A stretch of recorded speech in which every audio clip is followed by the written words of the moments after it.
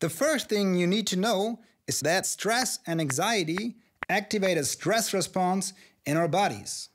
Amongst other things, this also releases certain stress hormones like adrenaline into our bloodstream. This causes our blood vessels to contract, ultimately making it more difficult for blood to flow into the penis. But since a full erection requires sufficient blood to reach the erectile tissue, these stress hormones are actually getting in the way.